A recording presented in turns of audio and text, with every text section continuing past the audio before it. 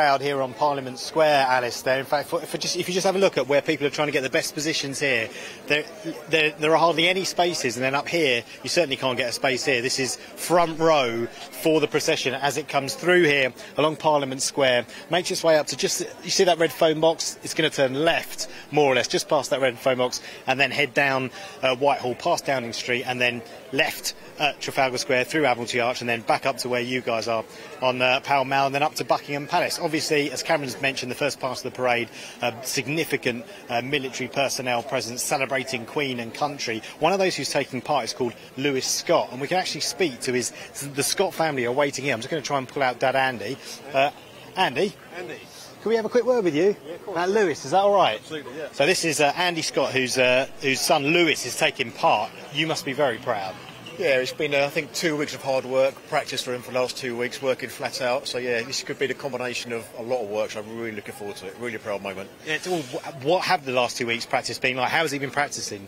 They've been whether they shut the streets of London at night, they've been parading around London, like walking the route as such, and in parade grounds at some of the army barracks, just literally practising their marching formation, and yeah, really proud moment. Really looking forward to it. Yeah, I bet you are. And this morning, how was he feeling?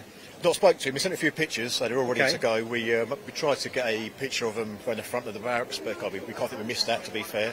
But yeah, feeling nervous, but he's quite excited, so yeah, looking forward to it. Yeah, I mean, because I imagine he's quite a young lad, is he? Yeah, so Lucy's 24 now, so he's been here for 6 years. Yeah. So part of the Royal Engineers, so yeah. Exactly. I mean, very few other Royal Engineers are going to get to take part in a Platinum Jubilee celebration like this, right? Because once in a generation, multi-generation. Absolutely, it's going to be something for him to talk about for generation, I should imagine. Yeah, it's going to be a good day and a memory to last for a long while, I should imagine. Yeah. And for the Scott family, it's the highlight easily of the 4-day weekend, right? Absolutely, yeah. We've seen it on TV. It's the first time we've come down here for today, just for this celebration. So looking forward to it. Yeah. Really Is he going to have a little wave? We think you're in the best position to get him on this side as he comes round, right? Well, we know roughly what group he's going to be in. So he's behind a group of Gurkhas. So we'll just look out for them. He should be following them straight away. So and he can give you the eyes? Well, I don't think we'll get a wave, will he?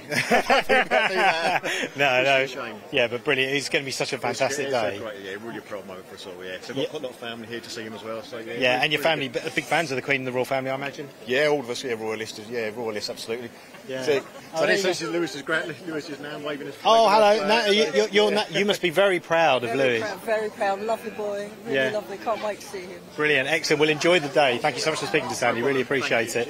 There you go. Andy, whose son Lewis is going to be part of that military part of the parade, Queen and Country at the front. And then after that, there's the second act, which is celebrating the fashion and culture and music of the Queen. Then the next part is about the Queen's life, and then finally we've got Happy and Glorious, which is the final part down at Buckingham Palace, where Ed Sheeran will be singing the national anthem, and possibly could be an appearance from the Queen on the balcony, although obviously that's very much TBC.